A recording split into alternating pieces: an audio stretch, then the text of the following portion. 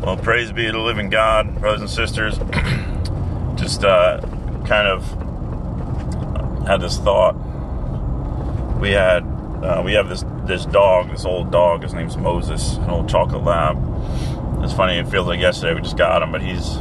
I think we got him either. I think we might have got him just when we got married.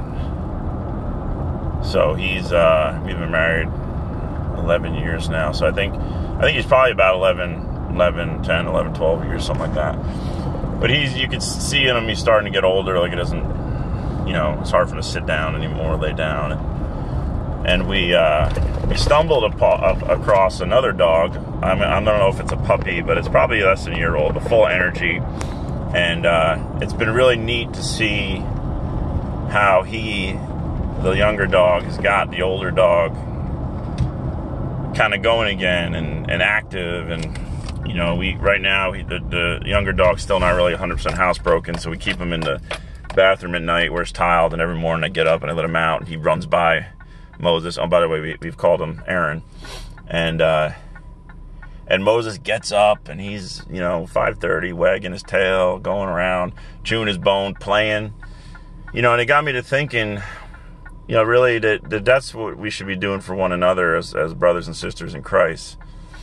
We should be considering one another, as the word says, and provoking one another to love and good works.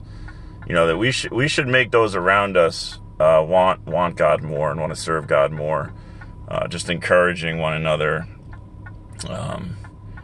with scriptures and psalms and spiritual songs. Provoking. You can provoke someone to wrath or to anger, right? But we don't want to do that. We want to provoke them to love and good works, and we really do that by by edifying and just talking about the word. And I remember when we first moved down to Florida here, and we started fellowshipping with Team Jesus preachers down in Fort Myers, how blessed I was. Everything was about Jesus all over the place. The conversations were all about the Lord.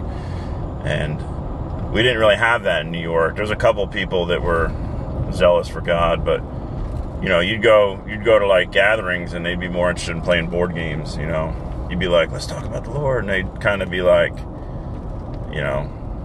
just want to play board games. It was more of like a that's for church, that's for the daytime type attitude. Whereas these brothers down here,